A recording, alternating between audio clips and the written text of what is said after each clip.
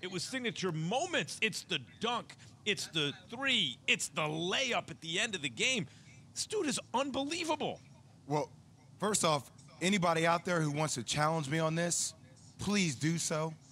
I think it's the best dunk I've seen in NBA playoff history. History. It's on Malik Beasley, 6'4".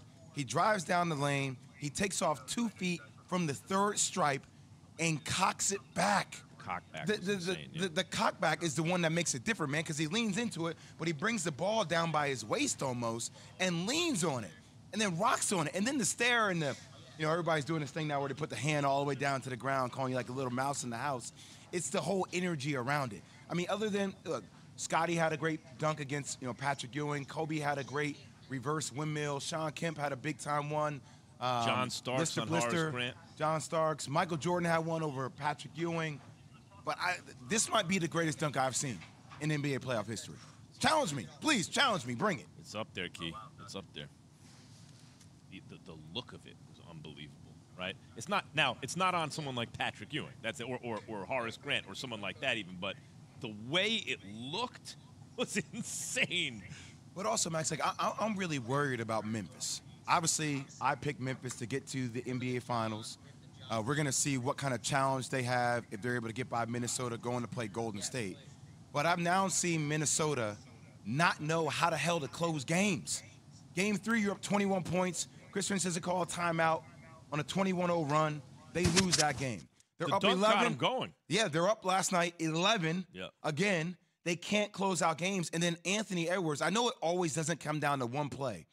But as a young player in the game of basketball, don't cheat the play. Yeah, he's going for the steal. Don't go for the steal. That's such a rookie, young player mistake.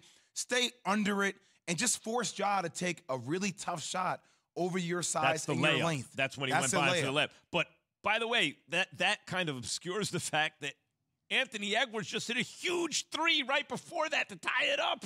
But I'm saying, I hear, and I'm not taking anything away from Memphis. But what I'm saying is Memphis is not going to have the same luxury, Max, in their next round when they go against Golden State. Because if Steph Curry, Klay Thompson, and Jordan Poole have a 21-point lead, that lead is going to balloon to 40 points. They're not going to let that thing go. The history of the league is a young team, first they have to learn how to win. Then they have to learn how to win on the road in the playoffs, right? Step by step. It usually takes a couple years to get there.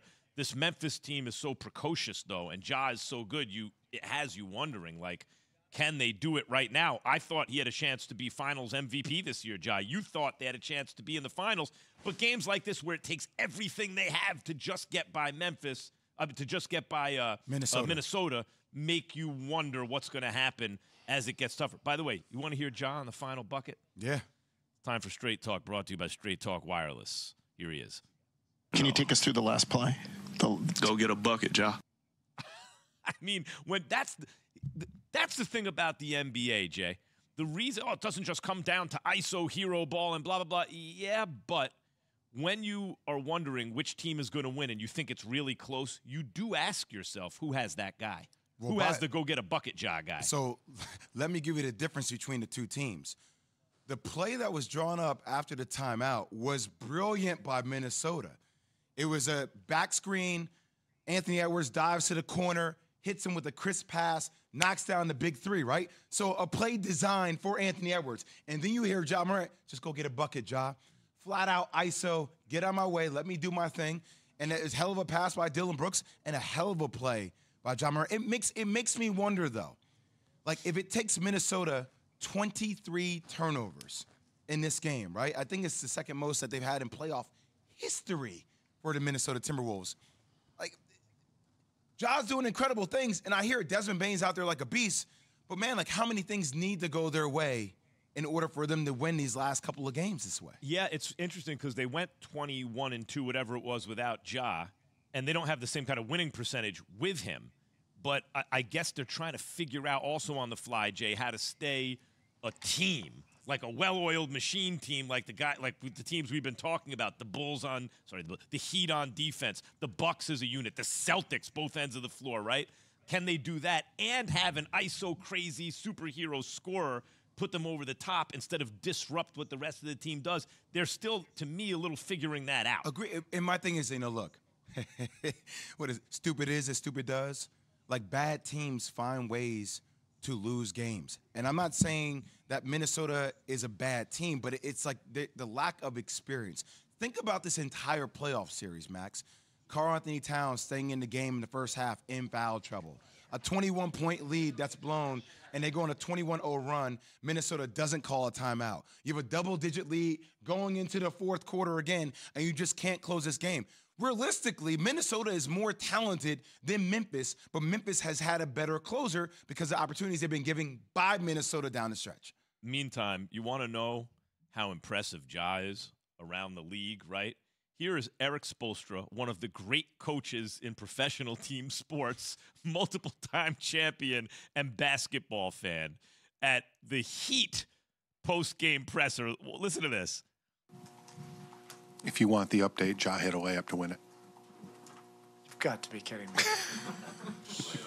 No way. Yes. TD, how come we don't have the TVs on in here? I thought this was going overtime for sure. I should have known better.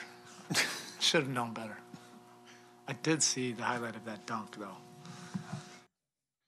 Hey, so Eric Spoelstra, who is probably a top 2, top 3 NBA coach in the game today. Yeah. Right? You can make an argument that he may be number 1. He's going to the Hall of Fame. Hall of Famer. Yeah. Right? It's saying, how come we don't have the damn TVs on? Like, that's him wanting to see Ja Morant play. It's must-see TV, brother. All the time, man. Yeah. And then the trash talking, all of it combined, him and Karl-Anthony Towns and Anthony Edwards. Like, this is a young rivalry that we have to pay attention to for years to come. Even the description, he hit a layup to win it, doesn't do it justice. That's not just a layup. That's like, what he go up in the air. What am I going to do with this? What's the defense going to give me? Thanks for watching ESPN on YouTube. For live streaming sports and premium content, subscribe to ESPN+.